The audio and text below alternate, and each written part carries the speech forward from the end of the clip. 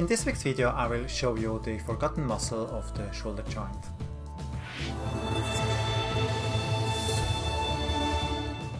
So you guessed correctly, it's certainly not the supraspinatus muscle, but it's actually the deltoid muscle, and it's a quite large muscle and it's visible on every MR scan of the shoulder joint, but still we frequently see lesions there that are not obvious because we are just not looking there, and if you don't look you will never see these lesions there.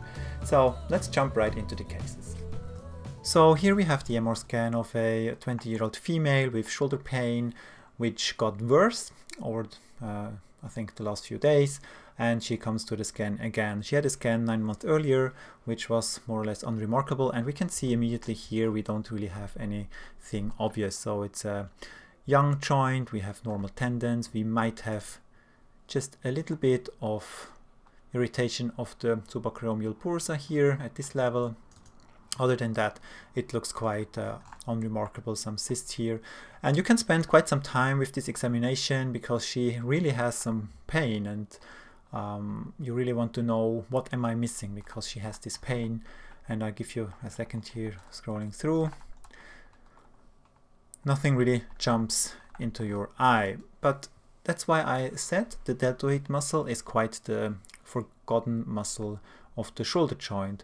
So you can also have a look here at this coronal oblique sequence, and now we just focus on the deltoid muscle.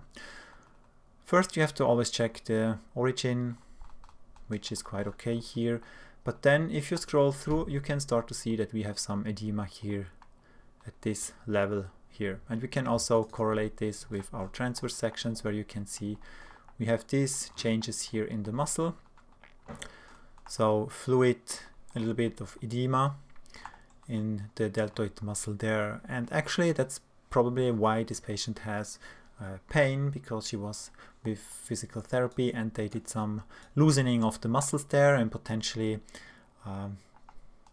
although I cannot prove it, it might be a result of a very active like massage type of thing of the deltoid muscle to try to loosen the joint, or it could also be something like a subtle muscle injury or delayed onset muscle soreness, although then I would expect a larger area to be affected and not with these streaks of fluid here.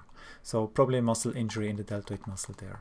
And here is the next patient who had some kind of a injury 3 days ago, where he tried to hold a heavy object. So he didn't fall on the shoulder, but he had immediate shoulder pain. And again, the radiologist looked at this one here initially and tried to find out why this patient has quite significant pain. And you can look through the images, you can look at all the tendons, you see just the normal stuff as you always do. And if you don't actively look at the deltoid muscle, you will not see the finding, right? You really have to actively look. And now I'm scrolling down, try to find the finding. Did you see it? Here, you can see there is a subtle edema here in this portion of the deltoid muscle. And it's also nicely visible here on the coronal oblique here. So we have a muscle strain here of the deltoid muscle at the origin here. So a subtle muscle injury that really explains the patient's symptoms. And it really matches the timeline because the injury was 3 days ago, so we still have some of this edema here. And all the other findings are not really relevant in this setting. And if you think for yourself which parts of the image you are looking, if you scroll through for example an axial stack, you have a look at this level, you look at this side here, the labrum, the biceps tendon, you look at the humeral head, the insertion of the rotator cuff tendons, then you look cartilage, labrum, subscapularis tendon. You might even look at the lung. I suggest you do. Axillary soft tissues, and that's it. You don't really actively look at this level. Maybe up here, but the lower you go, your eye will probably not go around here. You will keep maybe on your long head of the biceps tendon, and then you will miss this one here. The same is true for the coronal obliques. You have a look at the AC joint again. You look for bursal findings, labrum, rotator cuff tendons, axillary joint recess, any cartilage defects, etc. And you might not even scroll all the way to the back here, right? And sometimes also not all the way to the front. And this is where the deltoid muscle can sometimes present with these subtle injuries that really explain the patient's symptoms, and we don't have to worry too much about subtle findings and make up any kind of fantasy diagnoses. And here is just the next patient, and he had also a fall a few days ago, and you can again look through all the other findings. You will see this severe subbursitis there. You look at all this other stuff anyways, but really try to give the deltoid muscle a close look. Just once, scrolling through, and you will see sometimes edema, just like here. Again, a muscle injury, low-grade muscle injury with a strain here. You can also have a look at this on your transverse sections, where you then can see that we have the deltoid muscle with all these different parts.